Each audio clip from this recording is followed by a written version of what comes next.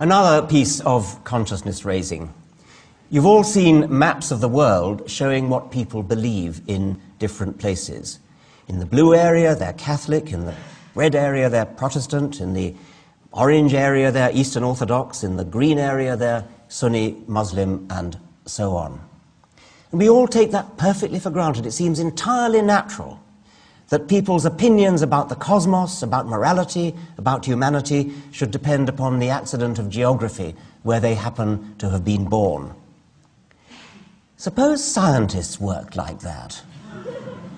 Take a difficult and interesting scientific issue. Take, for example, the question of what made the dinosaurs go extinct. Was it an asteroid hitting the Earth? Was it a comet? Was it the rise of the mammals? Was it a plague of viruses? All these different theories have something going for them. In the blue area, the scientists all believe that it was a meteorite. In the red area, they believe it was a comet. In the orange area, a virus plague. In the green area, the eggs of the dinosaurs were all eaten, etc.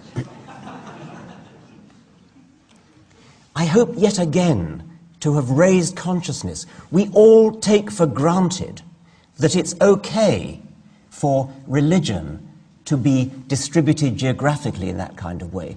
And yet we immediately see, when I show you a map like this, how totally ridiculous that is.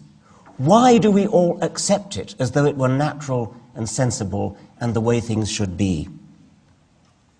Here's another exercise in consciousness raising, again using the example of the scientific controversy over what made the dinosaurs go extinct. The Quarterly Review of Biology is a journal in which biologists publish their findings, their research. I have edited an imaginary spoof issue of the Quarterly Review of Biology devoted, as they sometimes are, to a particular topic, namely the topic, did an asteroid kill the dinosaurs?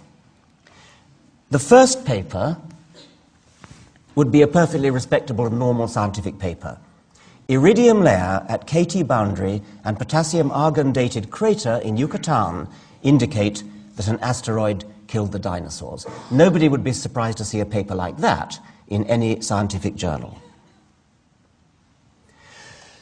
The President of the Royal Society has been vouchsafed a strong inner conviction that an asteroid killed the dinosaurs.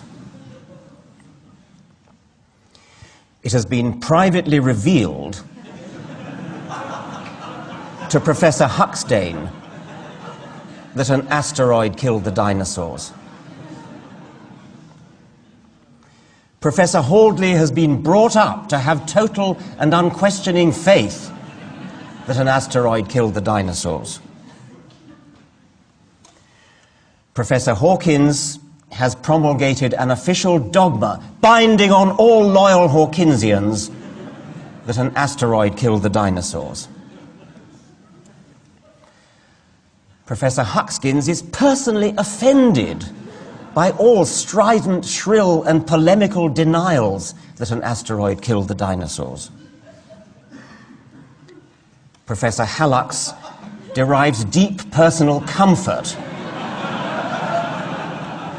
from his belief that an asteroid killed the dinosaurs.